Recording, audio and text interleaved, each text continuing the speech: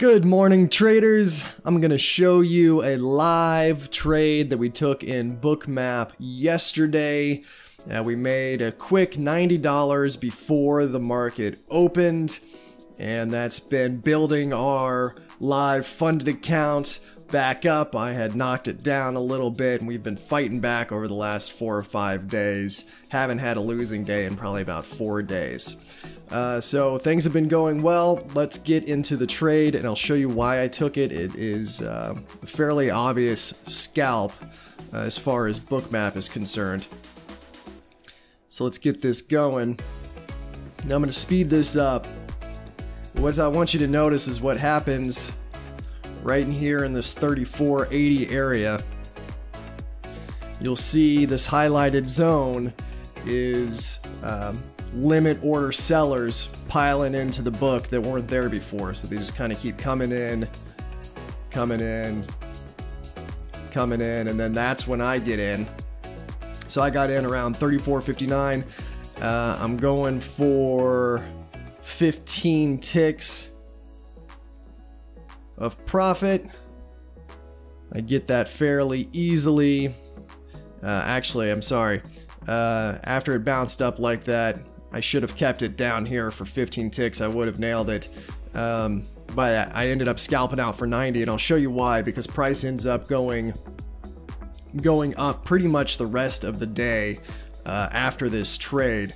And so that setup is backed up by UCO. So I use ETFs to help predict what's going to happen in the futures market. So UCO tracks almost perfectly with the CL on the vast majority of days, and you'll see right here this highlighted area had been in there a longer period of time than over in the futures. So there was a group of sellers waiting here, and I wasn't going to take their word for it right away, but once I saw the people piling in, the sellers piling in on the futures on the CL, then that was my confirmation to take a scalp short, okay?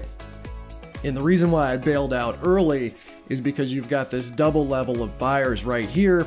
We were getting near it, and then over on the CL, when we had that quick bounce up right before it hit my 15 tick target, I just went ahead and locked in my profits. I was trying to lock in 100. I ended up with 90.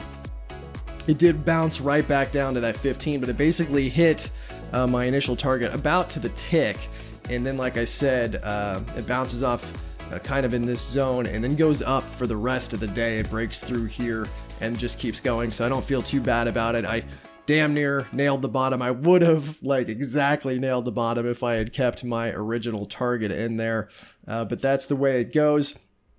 It's always nice walking away with a little victory, and today I traded without a chart.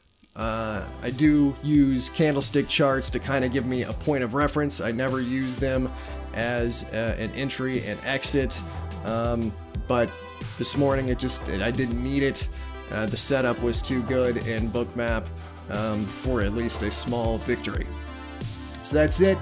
Let me know if these videos are helpful in the comments below. And if you have any questions on Bookmap, definitely let me know about that. It's a fantastic platform. All right, guys, that's it for me. I'm out.